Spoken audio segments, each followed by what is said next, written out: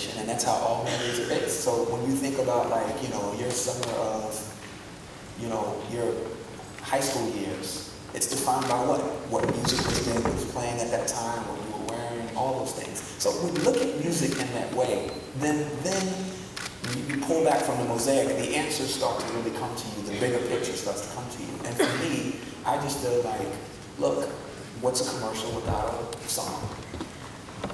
It's a perfect segue, Laura, to looking at the reality. If you look at the issue of history in the industry,